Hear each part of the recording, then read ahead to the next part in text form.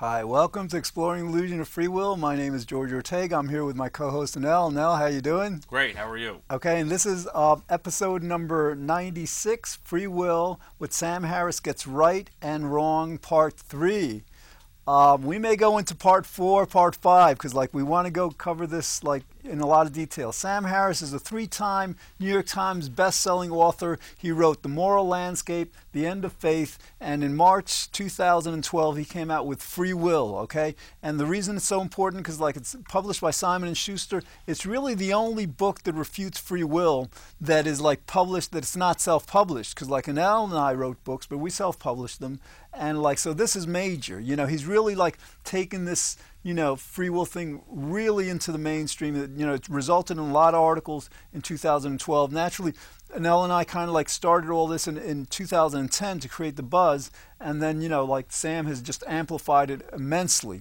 All right, so basically we're covering his book, what he got right, we got wrong.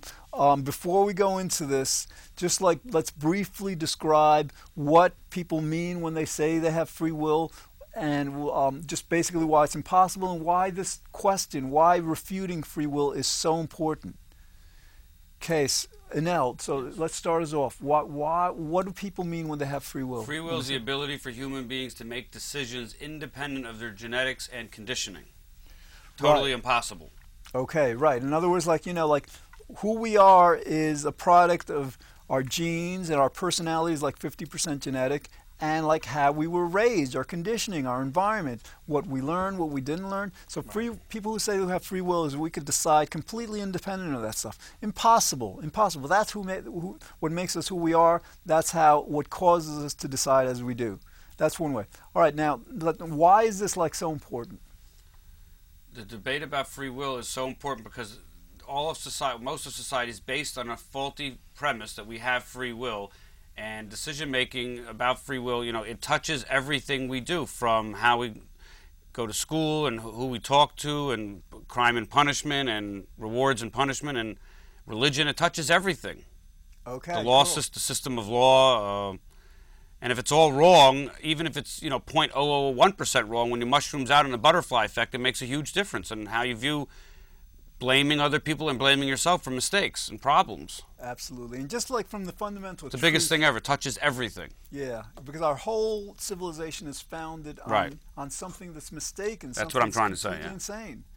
Our criminal justice system, our educational system, our everything. Heaven and hell is based on it, being judged. Yeah. So it's the biggest thing ever. So yeah, because humanity is completely insane to the extent we believe in free will. All right, now, so again, Harris explains why we don't have free will in his book, but he gets a few things wrong now. What he gets right is that he explains why everything has a cause and why causality makes free will impossible. Because if there's a cause to all of our decisions, our acts, our feelings and stuff, then there's a cause to that, a cause to that. That explains, obviously free will is impossible. And then you have causes, a chain of cause and effect that stretches back to before we were born, determining what's happening in the present. Causality and determinism pretty much synonymous. Okay, but here's the thing. So Harris also gets how the only alternative, pretty much conceptually, to things having causes, determinism, is things not having causes, what some people refer to as randomness or indeterminism. So Harris gets right, it's very important for people to realize that if things don't have causes, because some people try to say there's room for free will because not everything is determined or causal, Harris says well, if things don't have causes, obviously they can't be caused by us. We say this all the time, so he gets this right. But what we want to address is that actually there is no such thing as a causality randomness. It's just conceptually impossible. So here's what he says, page 27. For instance, the biologist Martin Heisenberg has, and this is a different Heisenberg than Heisenberg of the Heisenberg uncertainty principle. Yeah, because that's Werner Heisenberg, 1927. This is a new guy. Has observed that certain processes in the brain, such as the opening and closing of ion channels and the release of synaptic vesicles, occur at random and cannot therefore be determined by environmental stimuli.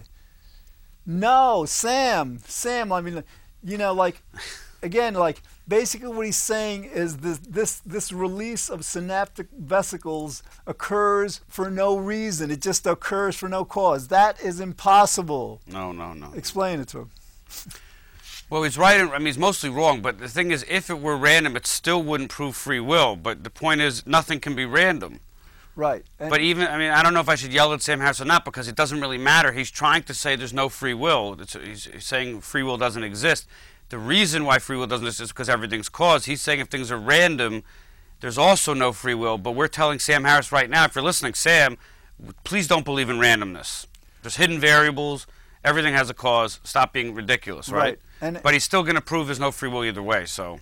Right, but again, like, this is important because, like, the fundamental reason why free will is completely impossible is because everything must have a cause.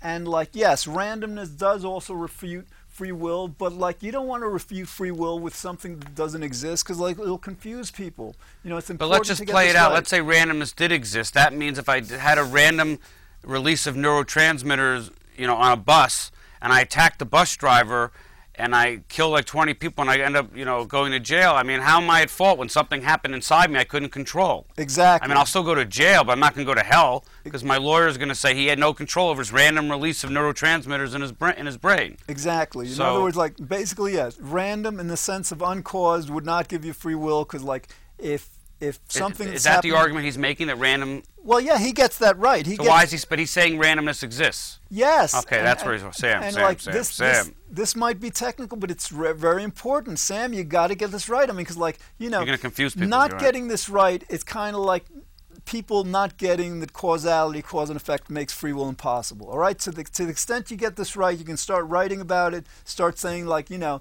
I mean, forget randomness. Yeah. Yeah, because he understands that free will is an internally inconsistent, incoherent concept, okay?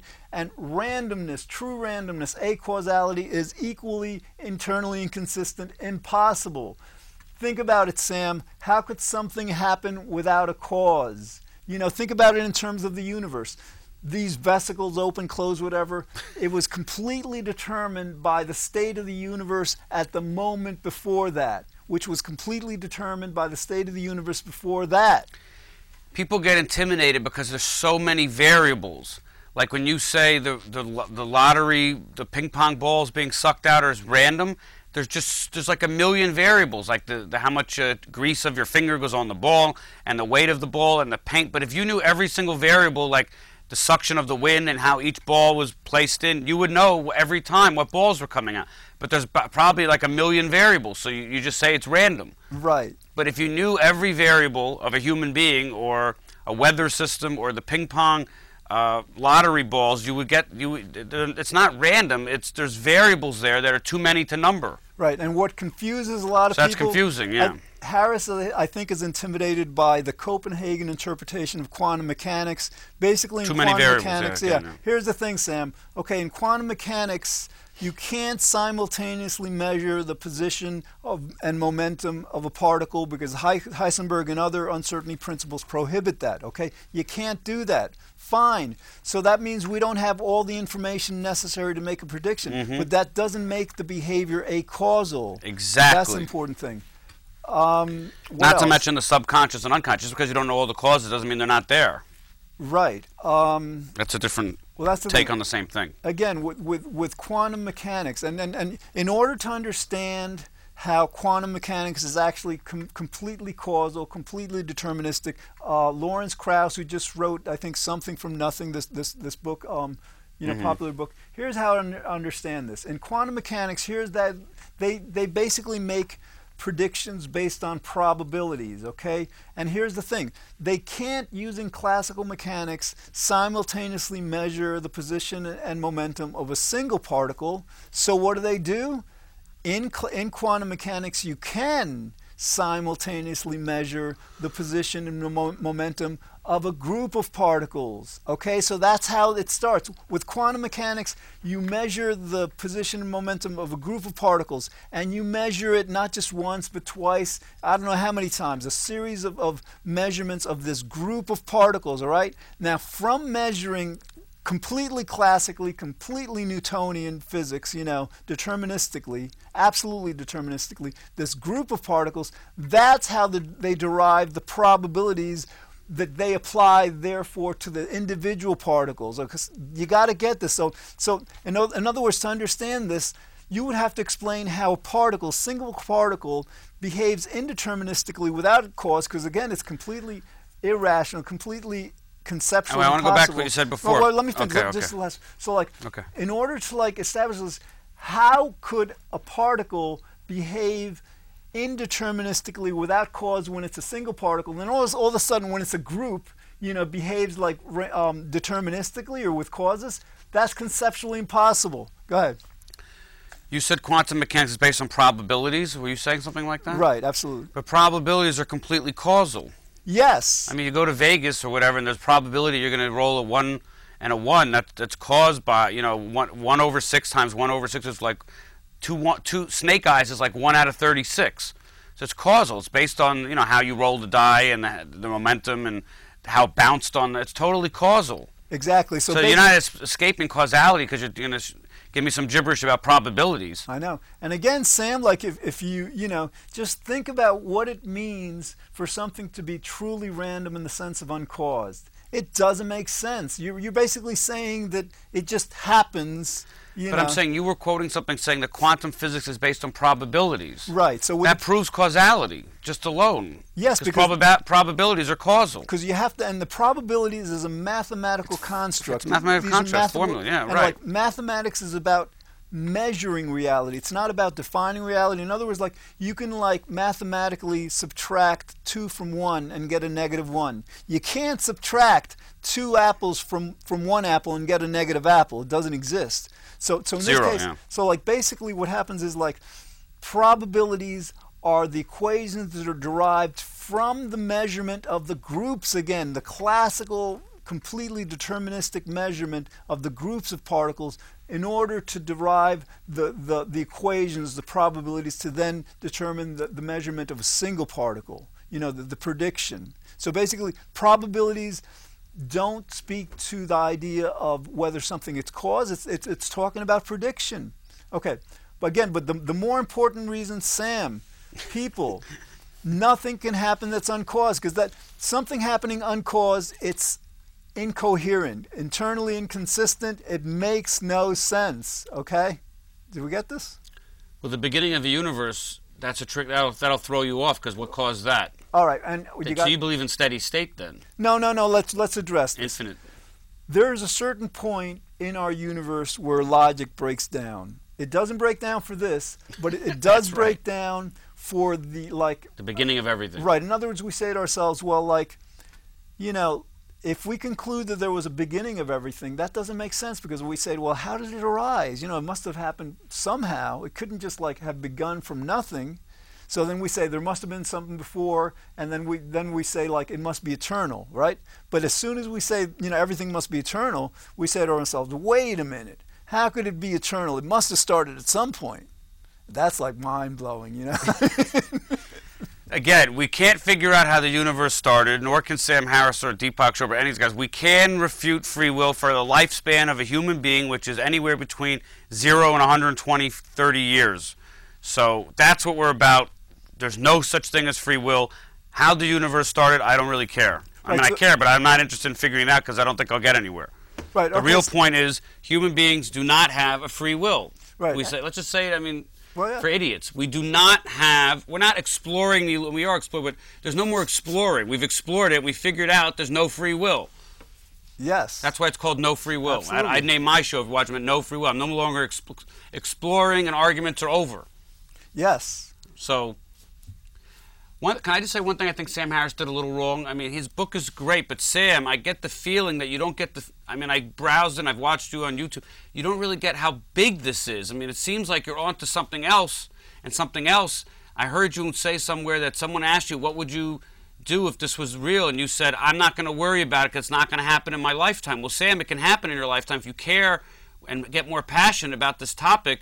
And don't go on to something else. Stick with the no free will, stick with the illusion of free will, and make that your life's purpose. We need you to not just say and poo-poo it, oh, here's a book, now I'm on to another book about ethics and God and morality, or whatever the hell you're doing. Write another book about free will, and then another book, and 5 books, 20 books. Don't go on to a different topic. This is the holy grail of topics. Absolutely. That's what I think he did wrong. I don't get the feeling from him that he really, really cares about how big this is, like we do. He doesn't. He doesn't get how entirely Like big he's this probably is. right now, if he's watching this, he's on, I'm writing a book about does God have morality or whatever. Stick to this one. Don't go to the next topic. Stick with the free will stuff. Sam, it's much better. We start the show with a quote by John Searle that proving free will to be an illusion would be bigger than Einstein, Copernicus, Galileo, Newton, and Darwin. It's true. It's the biggest thing in an entire world. It's nothing like But this don't you has get ever the happened. feeling from him that his publisher said, Sam, you should write a book about free will? He's like, yeah, I should write like an argument. Let's get it over. Let's move to the next thing. It'll sell. It'll do really No, I well. know. I don't feel like he's sticking to it. I don't think he's passionate about it. I agree completely. He's done the world a huge service,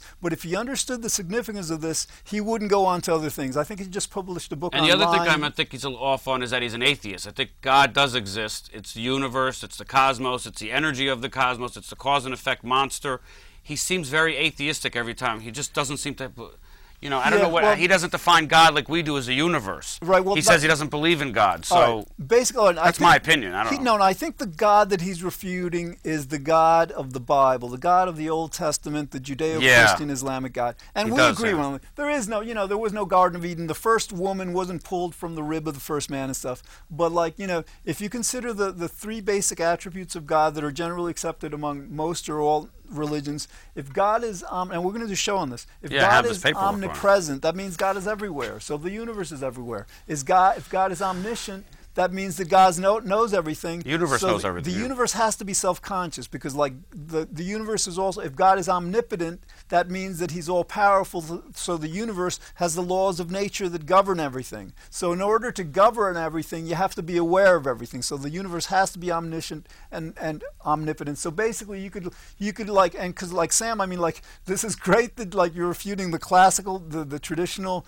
religion because it's just so harmful. But if you could tell people, and maybe you have, I haven't read his books, but if you can tell people that if you want to see God as synonymous with the universe, that makes sense. In other words, so that the universe isn't a thing, it's kind of like a person. Yeah, I've just seen a few things on YouTube with him. I don't really know, but he seems to not believe in God the way, if we told Sam Harris the universe, the cosmos, how it moves around, the energy of the cause and effect robotic monster that it is, and I call that God, he might agree.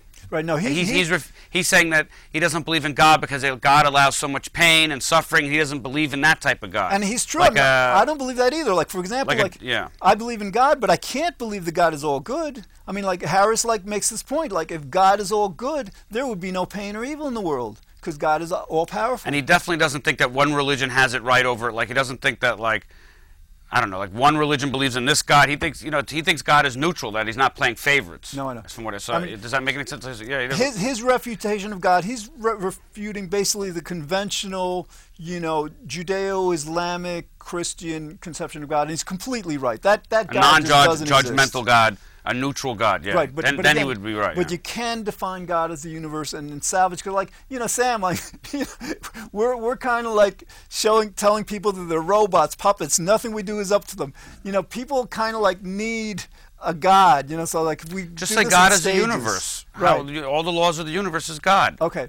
Doesn't play favorites and doesn't judge man's will because we don't have one. I hear you. I wanted to right. So we kind of tangented. We segued into this kind of thing that fundamentally, the question of whether there was a beginning, a first cause, or where everything was eternal, transcends logic. Okay, that's given, that's accepted. But after the Big Bang, at the time of the Big Bang forward, everything must have a cause. Okay, so that, randomness is impossible. True randomness, conceptually, you cannot have anything happen without a cause if it's after the Big Bang, because the Big Bang is the cause of everything. Think about it.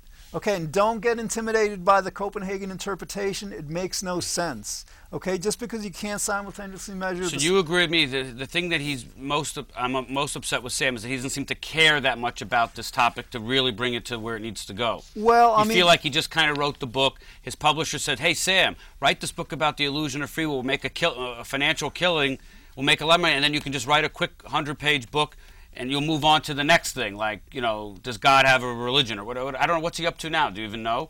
I don't. His think last book was on lying, but I don't think he's really pushed. I don't think he's settled on this and just made it his life's passion. No, you're right. I mean, he was just in Australia. Maybe I'm wrong. He was just he does like he was invited to Australia to some kind of conference that they're refuting like wrongful bad beliefs, and he presents. He wrote an article recently on how and why actually not believing in free will is a good thing. Like you can still. So he is sticking with this? Yeah, but not too much. Not too much. Not too much. I mean, like you don't get the feeling that's his real passion in life to be the Messiah of no free will, no. which is what we need. Sam, again, he doesn't feel comfortable in that role. I don't know. No, and you can't blame him. He could run for president. He could change the whole world with that little book. If he says there's no free will, I'm going to push this down everybody's throat till everybody gets it. He's the guy, but he doesn't seem to care that much. Well, because I heard in an interview someone asked him and said, "What are you going to do?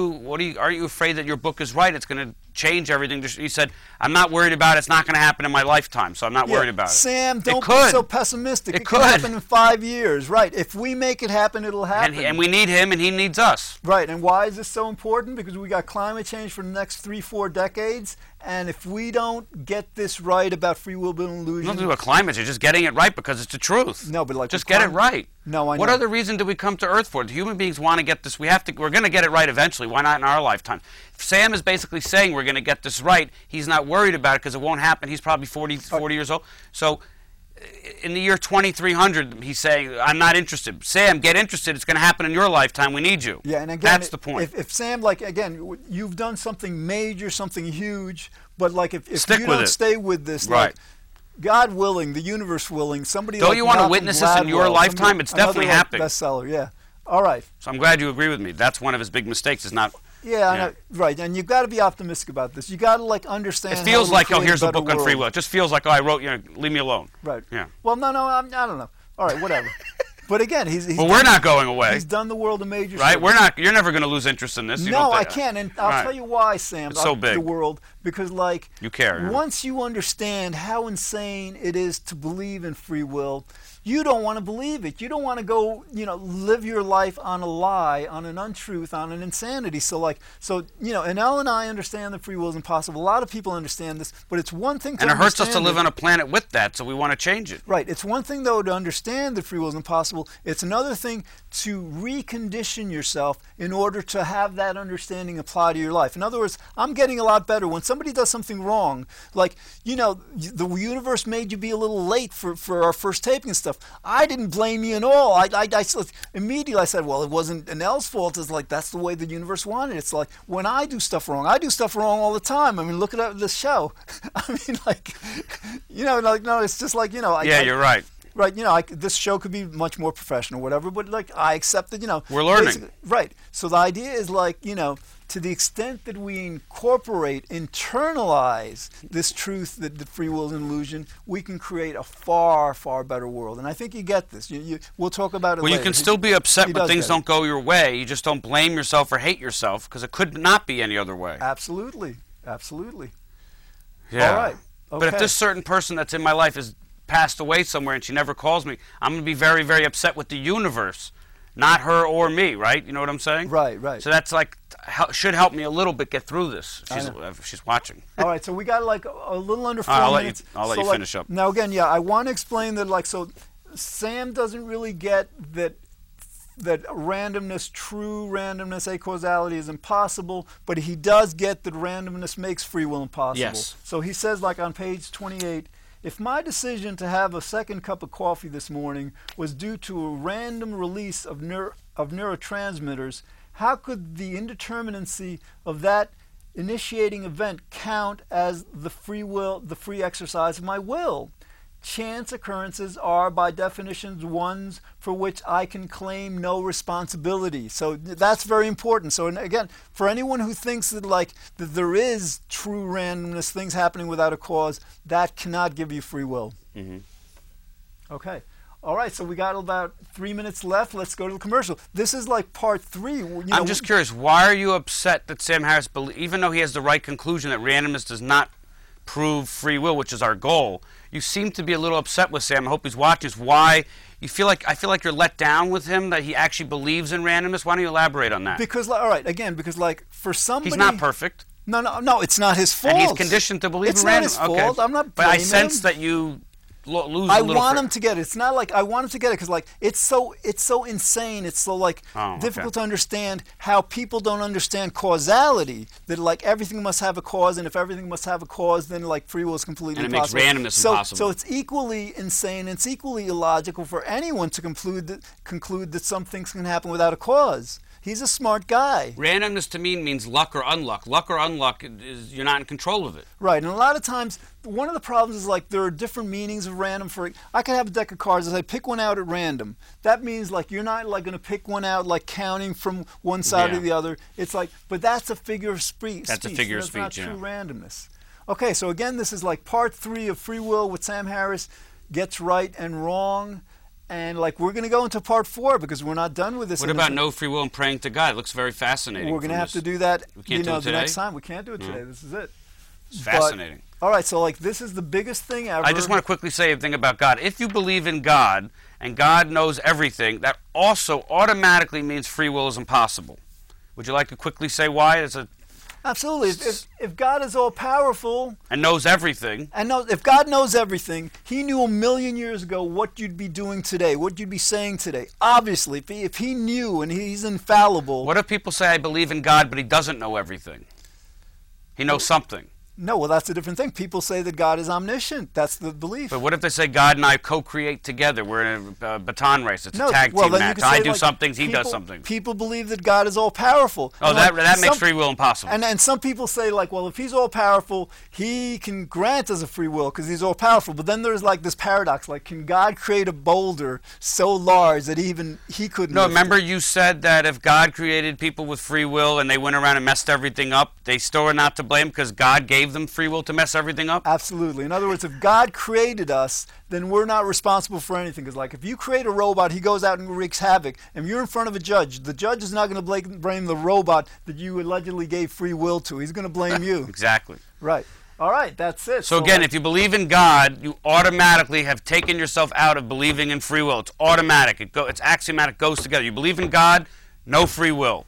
God knows everything. That's it. We'll see you again next time on Exploring Illusion Free Will. Thanks.